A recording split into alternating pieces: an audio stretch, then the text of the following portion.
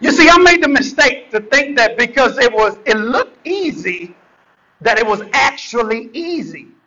But you guys in business owners, it's your job and your duty to make your clients and customers feel that what you do comes easy to you. Okay, you guys saw the hook shot that I made. Looked easy, right? It looked easy. Like I just stepped up, whoop, went in.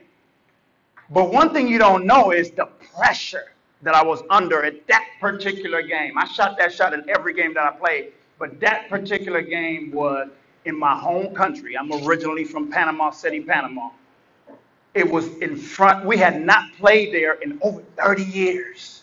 So now here I come, the only Panamanian that's ever been a member of the Harlem Globetrotters, the only Latino that was the leader of the team.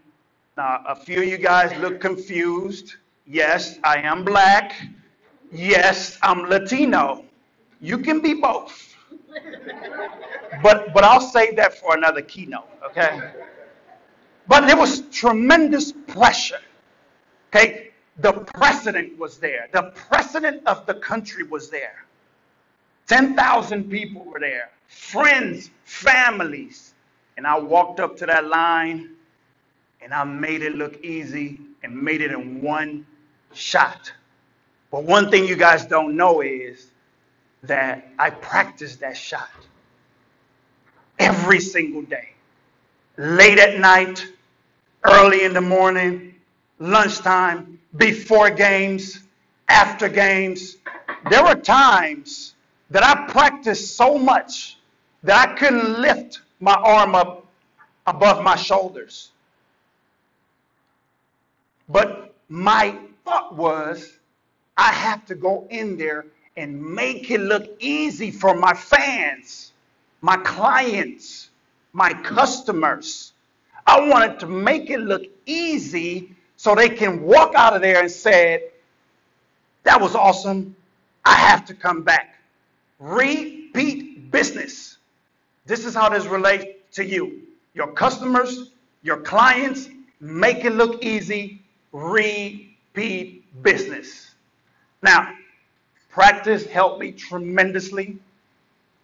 However, I had some coaches that helped me while I practiced. I used to drag them. Sometimes they dragged me. I needed someone to help me reach the goals that I set for myself. Nobody else set them for me.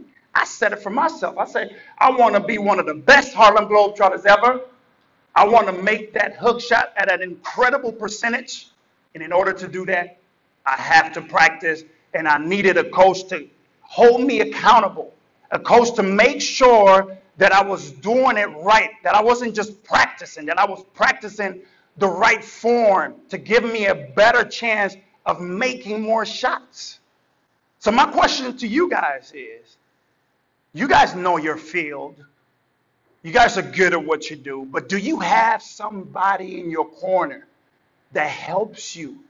The times you don't want to get up, the times you don't want to read that book, you have somebody that tells you, hey, what's going on? You told me you was going to have this book written or this book read by October.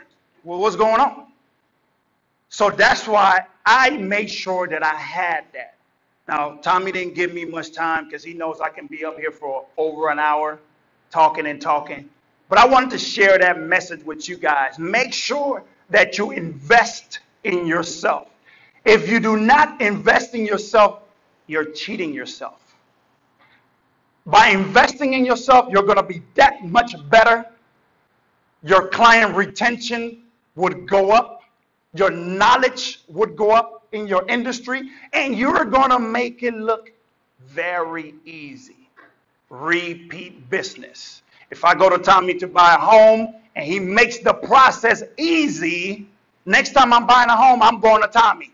Next time I hear somebody's buying a home, I'm sending them to Tommy. You can do the same for your business. I don't care what industry you're in.